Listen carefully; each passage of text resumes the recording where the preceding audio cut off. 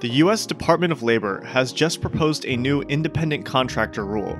Here are the 5 things that you need to know. 1. President Biden wants to deprive you of your choices to use ride-sharing app services like Uber or Lyft, order food delivery from DoorDash, or even work as an independent contractor.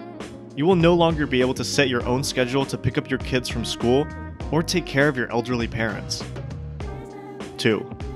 This proposal would coerce most contractors into a one-size-fits-all employee model that would force employers to treat workers like full-time employees instead of independent contractors. This means that the price of those services will skyrocket. Contractors can't set their own schedules, and of course, bureaucratic tape will graffiti the entire system. 3. If Biden has his way, many freelancers like journalists, photographers, and hairdressers, and many others will lose their jobs because employers won't be able to afford the cost associated with keeping them on board. And let's not forget, small businesses have already been devastated by COVID-19 lockdowns and restrictions. 4.